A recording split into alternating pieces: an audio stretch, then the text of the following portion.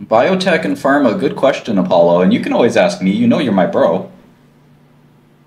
Um, it's a very stupid distinction. Technically, um, biotech was is anything that uses a biological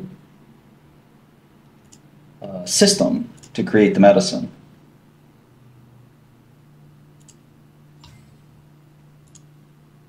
So something like an E. coli or CHO cell. CHO is Chinese hamster ovary.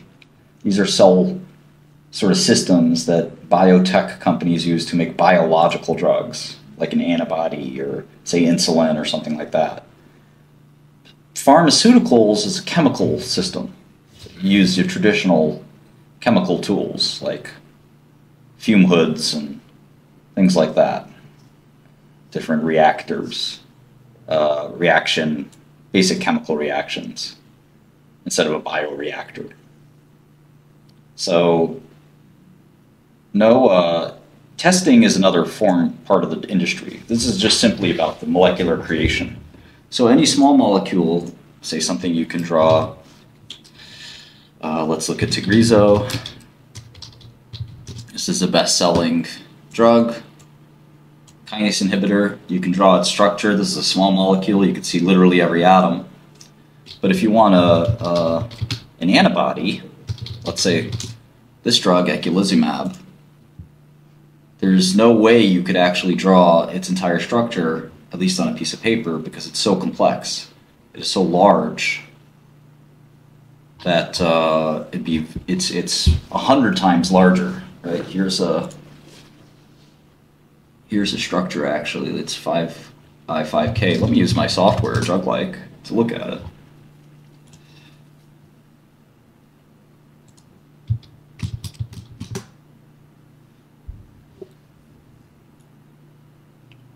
There's no software like this on the web that I'm aware of that's available for free, so pretty cool product. P&H.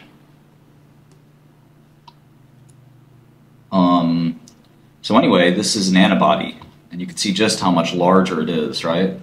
So much larger than a small molecule. In fact, I can actually use my software to analyze it and try to find a drug that could, or a molecule I should say, that could go inside of this system and inhibit it. So we recently improved the software so that it now it's embarrassing me, that it works right away, but I think there could be a error with this exact thing. So let me show you maybe a different one. Sometimes you have to prepare the protein a little more extensively. So I just got blue screened in my own demo. This should hopefully work. Here's a small molecule within this protein. And you can see these small molecules start to work.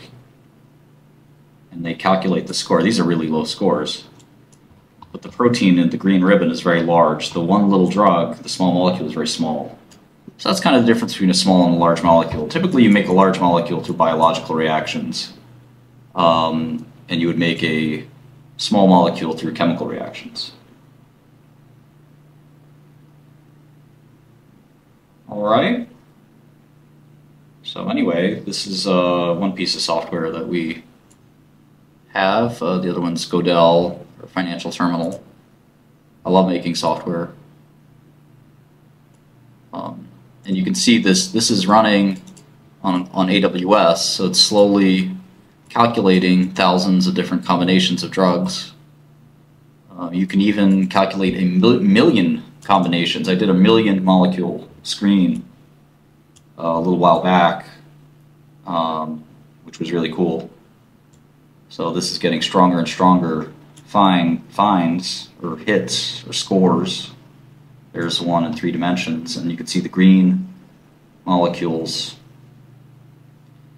The green colored atoms are part of the protein, whereas the kind of gray ones are part of the theoretical potential molecule that could stop this protein. You see it kind of fits like a lock and a key. Does that make sense?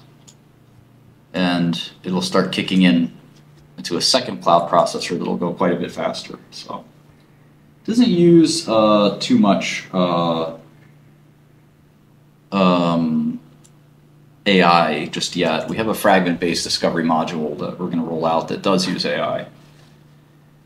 AlphaFold determines the shape of the green protein, but AlphaFold does not calculate what we calculate, which is, will this molecule be a good fit for this protein?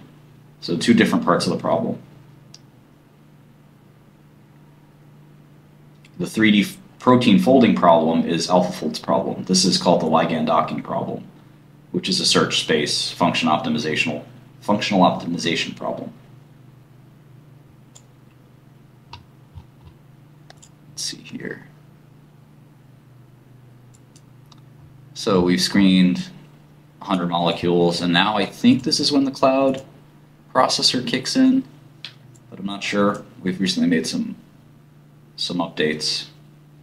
Anyway, this is free for up to 10,000 compounds, so you can use it at your heart's desire, and then it's quite cheap, I think, for more molecules. It's about $1 for 1,000 molecules. So you could do 1 million compounds pretty easily with a couple of clicks. Right now, the competition can't do this, as far as I know. Anyway, that's really that. Hydrogen bonding, yeah, that's it.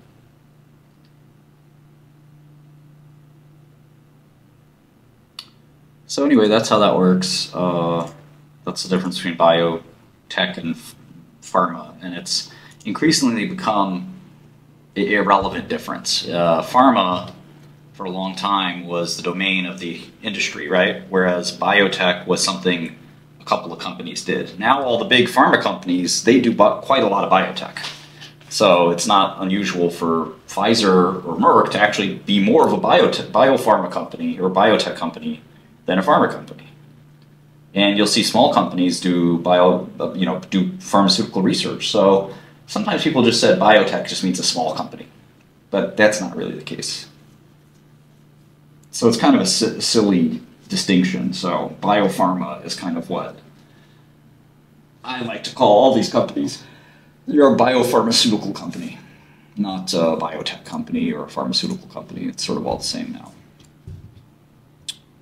All right, so anyway, I want to play some League of Legends. Would that be okay with you guys? Would that be all right? Would you accept that?